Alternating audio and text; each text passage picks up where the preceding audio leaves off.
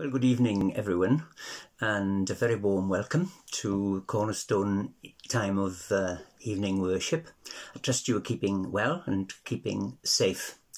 It's good to be together this evening, and I do want to thank you very much for inviting me into your home for this time together. As we come together this evening, it is to seek the Lord and to worship him. So let's begin with a word of prayer together.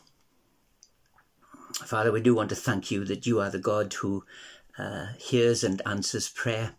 We thank you that we are always able to call upon you and that your ear is always open to our cry. And Father, as we come this evening in the name of the Lord Jesus Christ, we ask you, dear Lord, please to reach down to us so that we might reach up to you. We ask you, Lord, to draw near to us so that we might draw near to you. We pray, dear Lord, that our worship might be in spirit and in truth. We pray, Lord, that we might, by the Spirit of God, know the presence of the Lord Jesus in our midst, and that our hearts might be warmed as we meet together. And so we commit our time now to you, Father. May we know your blessing, and ask in Jesus' name. Amen. Our first song.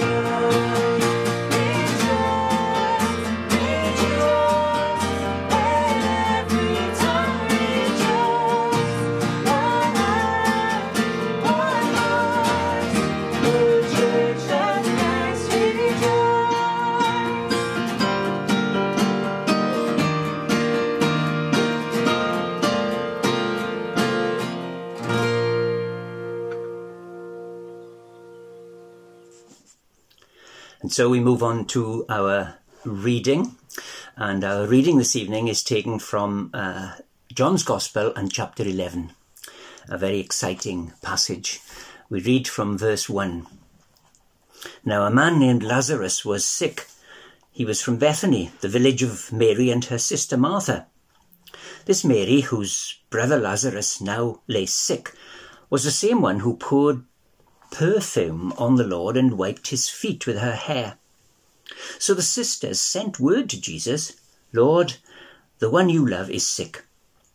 When he heard this, Jesus said, "This sickness will not end in death.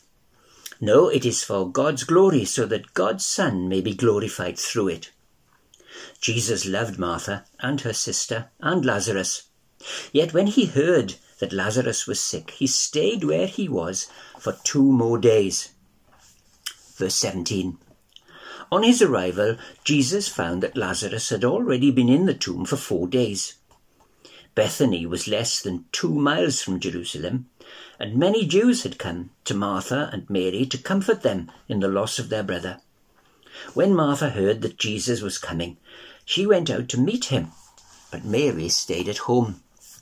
"Lord," Martha said to Jesus, "if you had been here, my brother would not have died. But I know that even now God will give you whatever you ask." Jesus said to her, "Your brother will rise again." Martha answered, "I know he will rise again in the resurrection at the last day." Jesus said to her, "I am the resurrection and the life. He who believes in me will live, even though he dies. And whoever lives and believes in me will never die. Do you believe this?" "Yes, Lord," she told him. "I believe that you are the Christ, the Son of God, who was to come into the world." And after she had said this, she went back and called her sister Mary aside. "The teacher is here," she said, "and is asking for you." When Mary heard this, she got up and quickly went to him. Now Jesus had not yet entered the village, but was still at the place where Martha had met him. When the Jews who had been with Mary in the house, comforting her, noticed how quickly she got up and went out, they followed her, supposing she was going to the tomb to mourn there. When Mary reached the place where Jesus was and saw him, she fell at his feet and said, "Lord, if you had been here, my brother would not have died." When Jesus saw her weeping, and the Jews who had come along with her also weeping, he was deeply moved, in spirit and troubled. "Where have you laid him?" he asked. "Come and see, Lord," they replied. Jesus wept.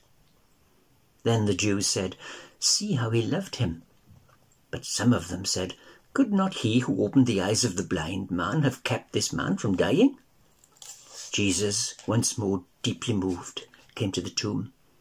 It was a cave with a stone laid across the entrance. "Take away the stone," he said. "But Lord," said Martha, the sister of the dead man, "by this time there is a bad odour, for he has been there 4 days." Then Jesus said, "Did I not tell you that if you believed, you would see the glory of God?" So they took away the stone.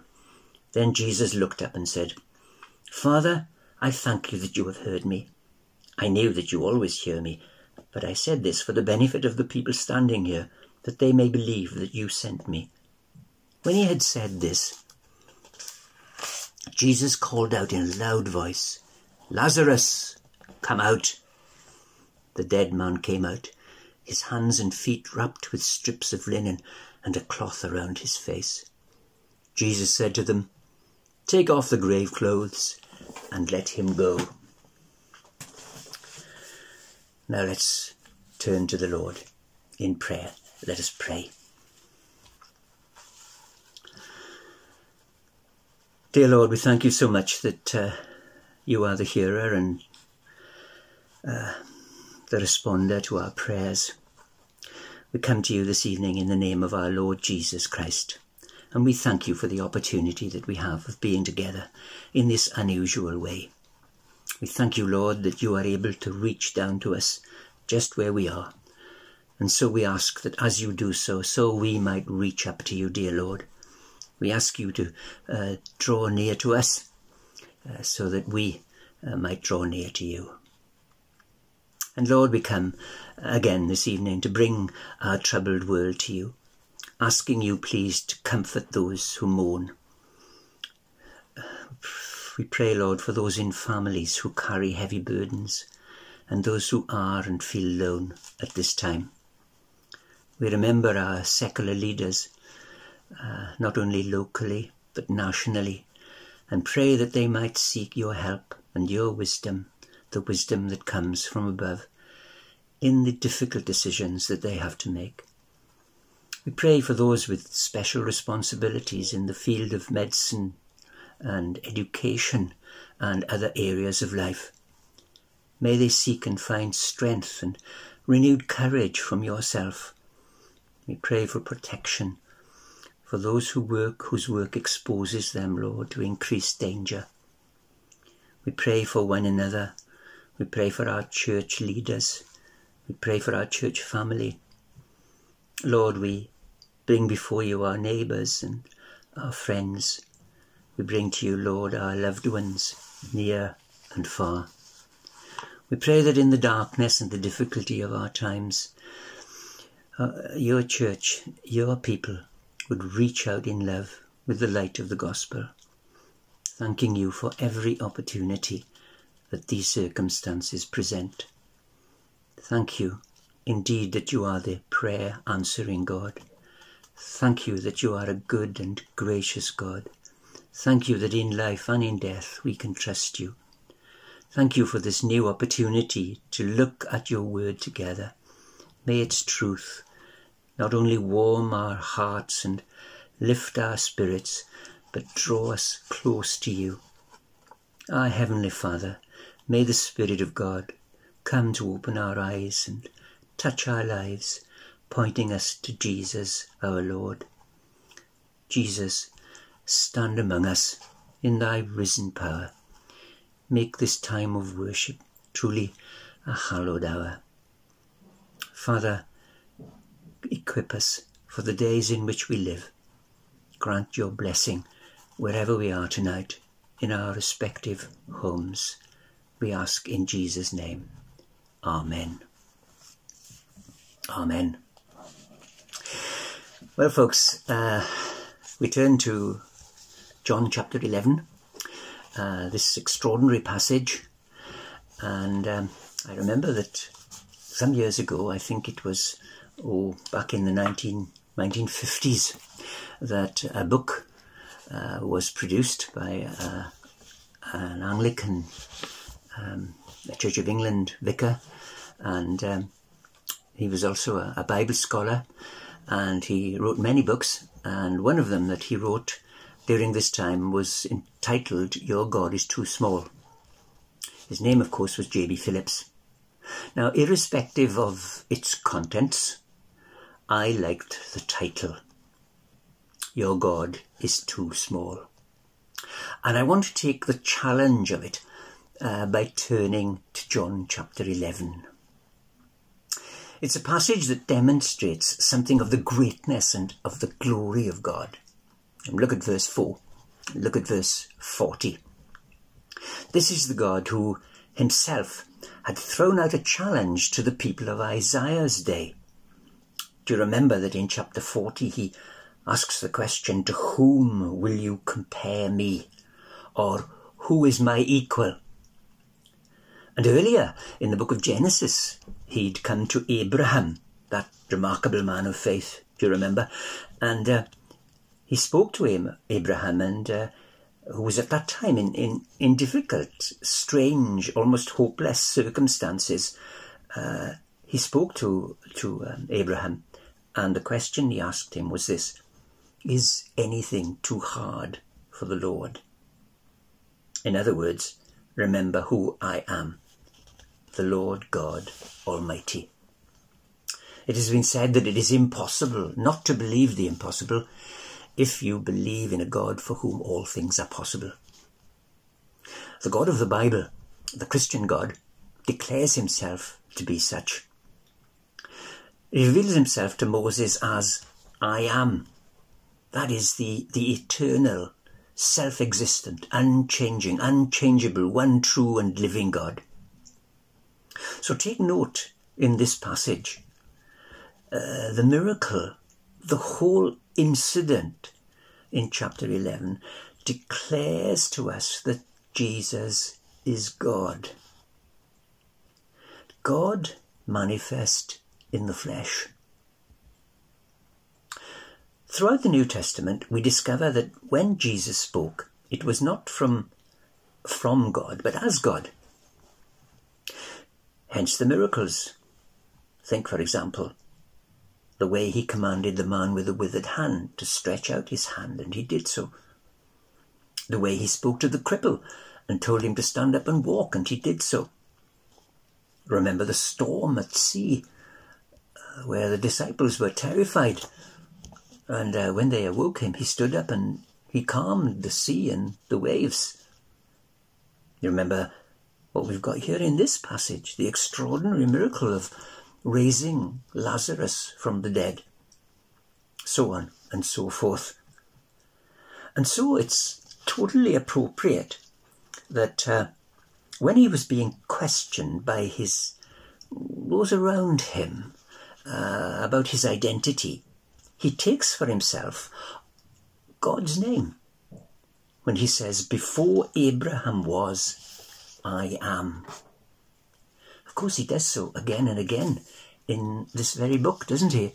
In John's Gospel, you find him saying such things as, "I am the door, I am the light, I am the good shepherd, I am the way, the truth and the life. And here, of course, I am the resurrection and the life." Remarkable claims, remarkable statements. Here is the one who said, "If you have seen me, you have seen the Father." There you have it in John chapter 14. Listen to the opening of John's Gospel, what it says. "In the beginning was the Word, and the Word was with God, and the Word was God. He was with God in the beginning. Through him all things were made." And then, just a few verses down, "The Word became flesh and dwelt among us. We have seen his glory, the glory of the one and only who came from the Father, full of grace and truth." Take note of what Jesus says about himself. I remember many years ago when I was teaching in Gloucester, I had a good friend, Eric, and we got to know each other quite well. He wasn't a Christian, but he showed an interest, and over a period of time we talked more and more about the Christian faith. It went on for some time, and I eventually thought, well, we're not really getting anywhere with this, so it's time to produce some sort of challenge to him. And I said, well, look, Eric, if you really are serious about this and you are interested, I challenge you to go home and every day read a little of one of the Gospels. And if you're not convinced about who Jesus is by the end, then we'll forget all this. He took up the challenge, and before very long, within a couple of weeks, he came back to me with a smile on his face one day, and he said, "Godfrey," he said, "I am convinced that Jesus is the Son of God, and I have become his follower. I have become a Christian." Well, that's very wonderful. I wonder if you're not quite sure tonight as to who Jesus is. Can I suggest that you take up the New Testament and you read it with an open mind, asking God just to show you who Jesus really is. Because when you find who Jesus is, you discover who God really is. And that's what I'm drawing your attention to this evening, because I just want to mention 3 things that Jesus shows us about God in this passage. The first one is this, that in Jesus we see the love of God, or perhaps it would be better to say we see the God of love. The Christian faith is about a God who understands us, a God who understands human sorrow and suffering and pain, not theoretically, not as a sort of compassionate onlooker, but actually, practically, experientially. In Jesus, we are assured that we do not have a remote God, a God who keeps his distance, a God who stands aloof, who's not really interested. No, the Bible assures us, as has been put by various writers, he's the God not only of the stars, but he's the God of the scars too. Jesus, a man with emotion and with tears. Look at verse 35, look at verse 36, look at verse 38. We discover that here he wept out of sympathy for his friends whom he loved. But he wept also, recognizing the sense of desolation and loss that death brings into a family. In Jesus, we see an understanding and a sympathetic and a caring God. This is the Jesus who knew what it was to experience pain in his body, anguish in his heart and tears in his eyes. His life was, in his life were brought to him ridicule. He encountered scorn and derision, rejection, injustice, barbaric cruelty, and, of course, an horrendous death. The writer to the Hebrews in chapter 5 says to us that his experience perfectly equipped him to understand the temptations and the trials, the problems and the pressures of life here in a fallen world. He's been here. He's felt it. He knows what it's like. He understands. This is Jesus, the God-man. And then, of course, remembering that on Thursday, I think it is, we remember Ascension Day. Incredibly, this same Jesus took his humanity, all his human experience, back to heaven, where he now is able to be a sympathizing and empathizing great high priest. In the throne room of the universe is no autocratic dictator, no cruel tyrant, no God, as it were, in absentia, but one about whom John makes the profound statement in one of his letters that God is love. Not just loving, but love is the very essence of his being. In the Lord Jesus Christ, we find one touched with the feeling of our infirmities. We discover a man of sorrows and acquainted with grief. Is it any wonder that in the previous chapter, in chapter 10, John refers us to Jesus, who spoke of himself as being the Good Shepherd. I am the Good Shepherd. See, the Good Shepherd doesn't run away. He doesn't run away when the thief comes, or when the wolf comes, or when trouble appears. He stays around. Why? He knows and he loves his sheep. In Jesus, we find the love of God clearly displayed. We find the God of love displayed. So secondly, I want you to notice that in Jesus we find the wisdom of God. Look at verse 6. After hearing that Lazarus was sick, he stayed in the place where he was for 2 more days. Look in verse 21, we discover Martha, and in verse 32 we discover Mary saying the same thing. If you had been here, my brother would not have died. Of course, there's a real element of faith in what they are saying, but there's a real element of disappointment, isn't there, that comes across. If only, if only. How many times have we not said that and felt that? I do not wish to appear naive or simplistic, certainly not cold because I know there is so much in life that is awful. There's so much in life that we just fail to grasp or to understand. There is that which makes us weep. There is that which makes us cry out in pain or even in anger. I would never wish to deny or to play down the problem of evil or the reality of suffering.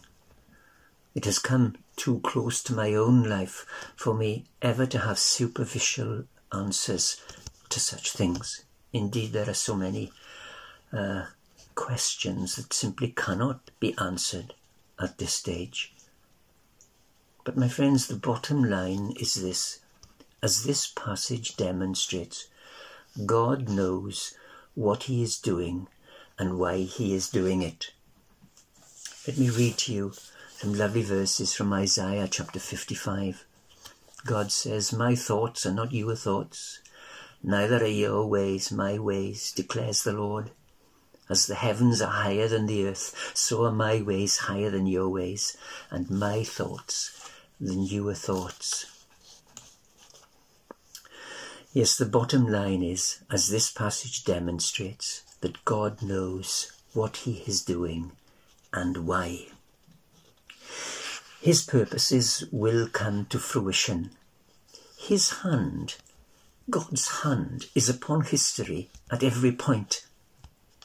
Remember Paul writing in Galatians, and in chapter 4, he says this, "When the time had fully come, God sent his Son, born of a woman, born under the law, for those who are under the law, to redeem those who are under the law."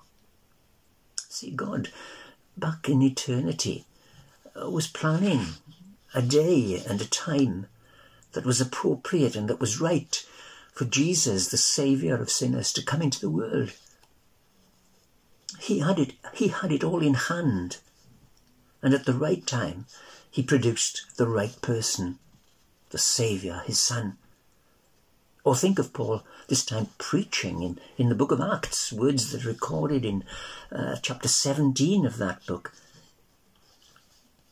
He says this, "God has set a day in which he will judge the world in righteousness by that man whom he has appointed." That is Jesus. Again, it's extraordinary that it would seem the eternal God keeps a diary, as it were, because he has a day fixed, which no one knows when it would be. He has a day when he will come in judgment. God working his purposes out. God is never confused. God is never baffled. God is never outwitted. God is never overthrown. He has never lost control of himself or the situations around him. In all the changing scenes of life, he remains the omnipotent God, the all-powerful one, but also a compassionate and a loving God. And these truths, as revealed in Scripture, must be held together as we worship this wonderful God. Many in the present and in the past bear witness to the fact that in Christ we find the God who can be trusted, and trusted not only in the light, when we can see and make sense of everything that is happening, but also in the dark, when we are confused, when we are hurting, when we don't know what's going on, when we can't make sense of things. Surely the Easter events, the cross and the resurrection, these events provide a supreme example that God can and does bring good out of evil. Do you remember how Peter preaches about the hand was by wicked hands, wicked men took this Jesus and nailed him to the cross. But God raised him from the dead. There was evil, but there was also God bringing good out of that evil in a quite extraordinary way. so that we might benefit. God to be trusted. He is the God who is not only loving, but he is the God who is wise. Thirdly, we find that in Jesus we discover, we find, we are shown the power of God. Martha, well, she was a busy, practical woman. That's how we see her and perceive her, isn't it?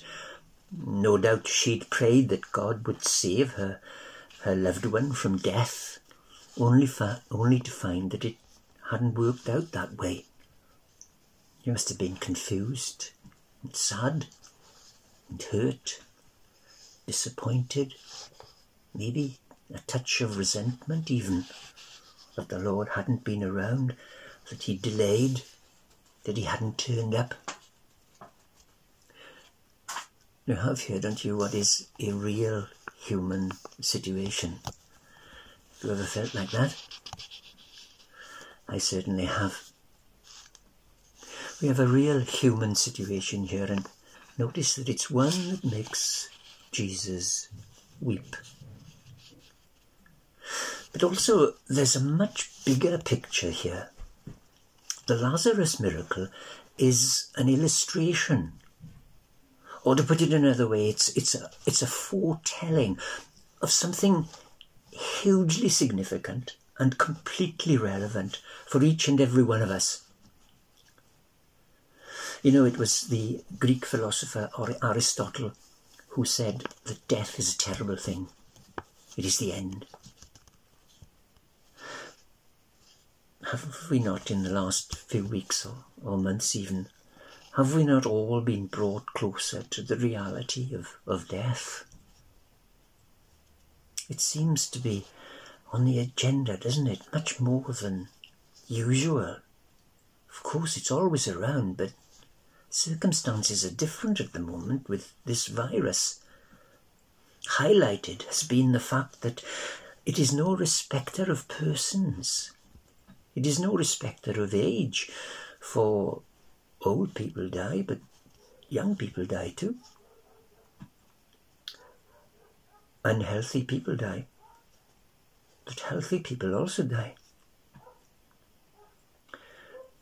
People who are not so clever die, but also very clever people die. Poor people die, but rich people die too. Successful people die as well as unsuccessful people. Yeah, death is no respecter of age, fitness, ability, money or success or any other thing. It is what the Bible calls the last enemy. It is an enemy. It's not morbid, it's just being real, it's just being realistic to say that sooner or later, it is certain for us. It will catch up with us. That's the way we're all going to go. That's life.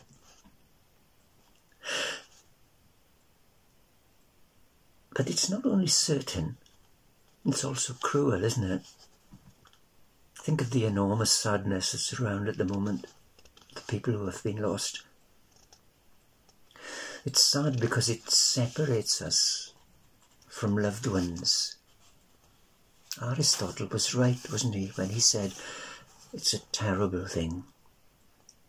It's a terrible thing because it feels us feeling not only sad but helpless and hopeless. So it's really interesting, you know, to find that in this passage, Jesus shows more than genuine sorrow and sympathy for those who had been bereaved. Important as that is, the God of compassion, he wept to see their loss and to feel their loss. That's important, but there's more than that here. Look at verse 33. Translated, Jesus was deeply moved there's something else here.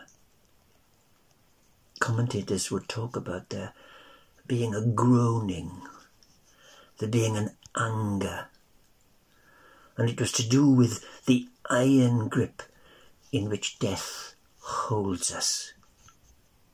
B.B. Warfield, the theologian, says this: it is death that is the object of his wrath. Jesus is angry with death and with he who holds the power of death, the devil. It's the great John Calvin who said that Jesus advances towards the cross, I quote, as a champion who prepares for conflict. We know that when he rode into Jerusalem on Palm Sunday, he knew that he was entering the arena. And it was to be a bloody battleground, wasn't it? Aristotle was right. Death is a terrible thing. But Aristotle was also wrong. Because look at verse 25 and 26. The words of Jesus: I am the resurrection and the life. He who believes in me will live, even though he dies. Extraordinary words, aren't they? Extraordinary.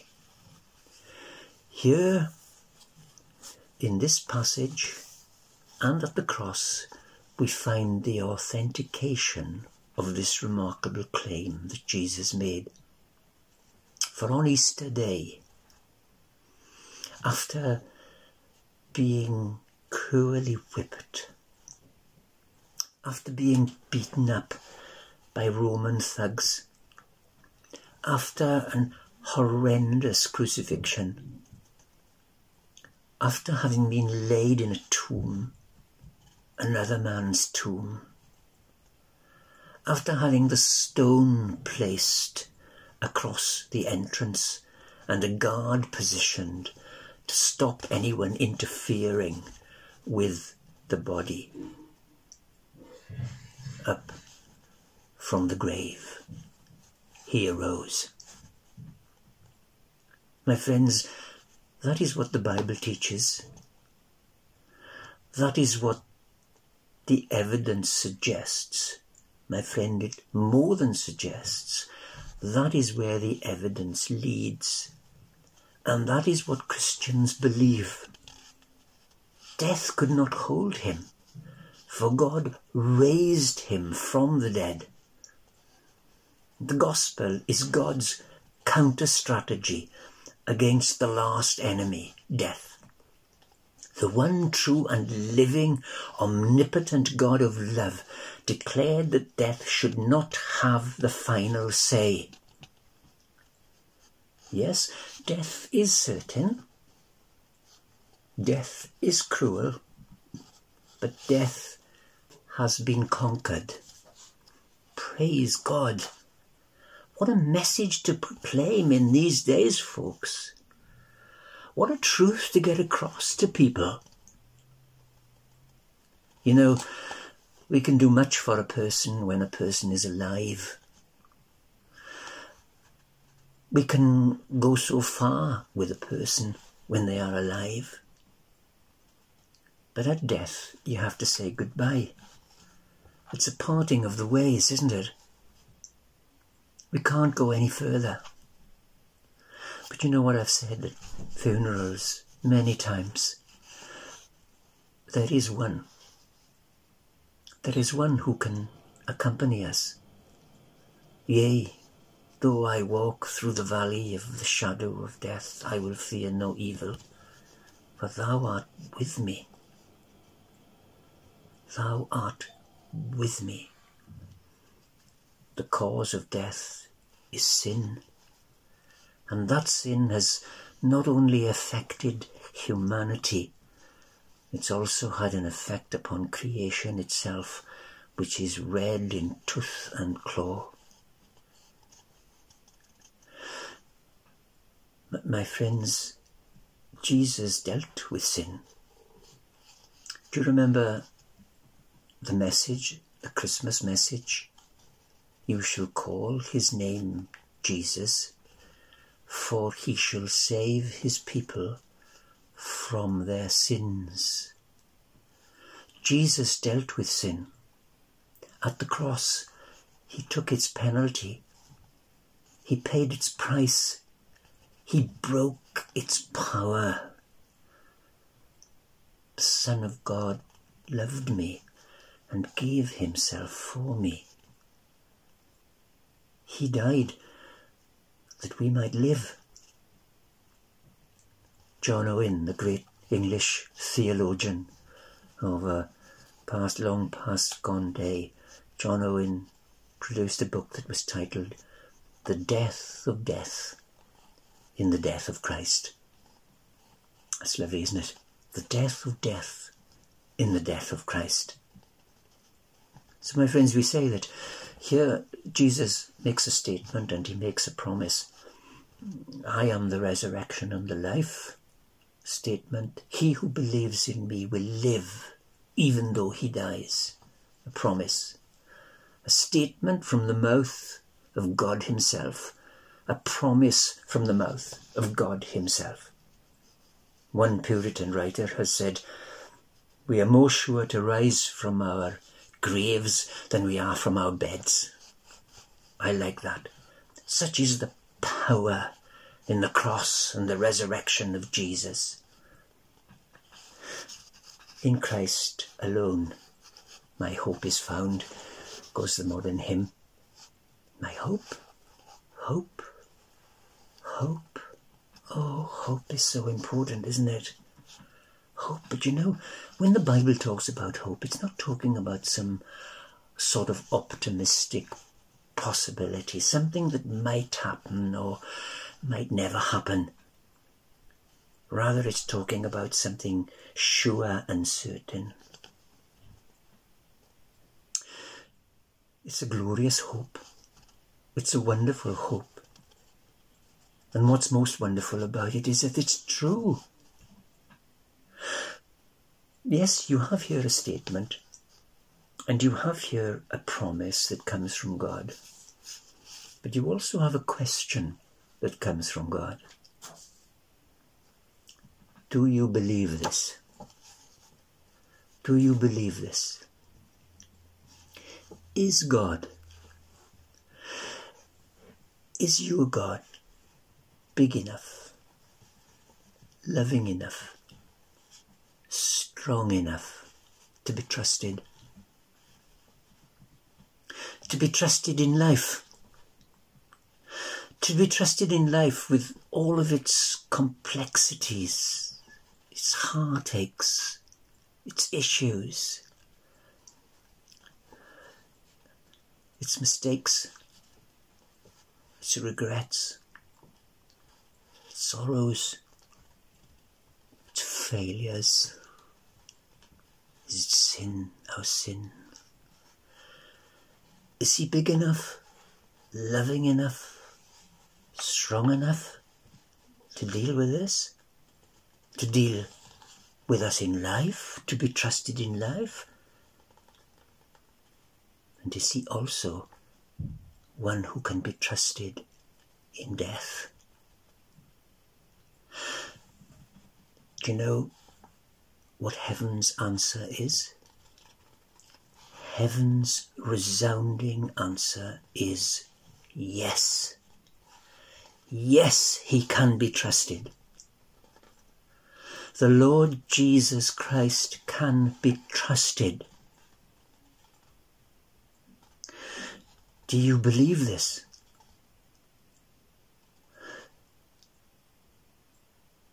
For God so loved the world that he gave his one and only Son, that whoever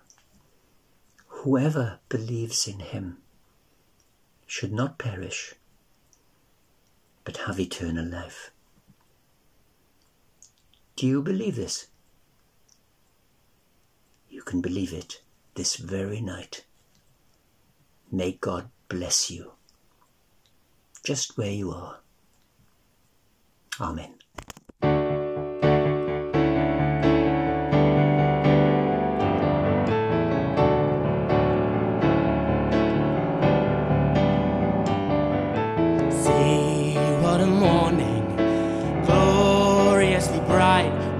the dawning of hope in Jerusalem. World at the grave close, tomb filled with light, as the angels announce Christ is risen. See God's salvation plan, wrought in love, born in pain, and paid in sacrifice. Fulfilled in Christ the man, for he lives, Christ is risen from the dead.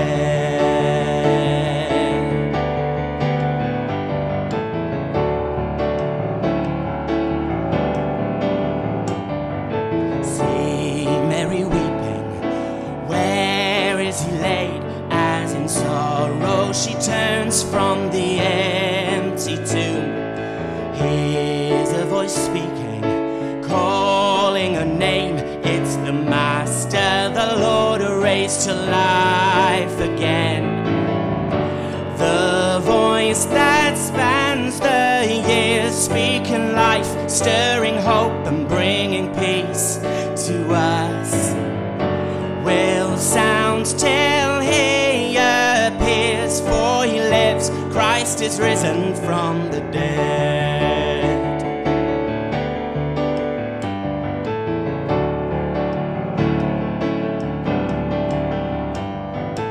One with the Father, Ancient of Days, through the Spirit who clothes faith with certainty.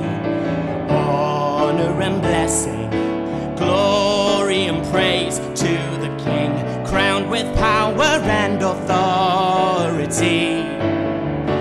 And we are raised with him. Death is dead, love has won, and Christ has conquered. And we shall reign with him, for he lives, Christ is risen from the dead. And we are raised with him. Death is dead, love has won, and Christ is conquered.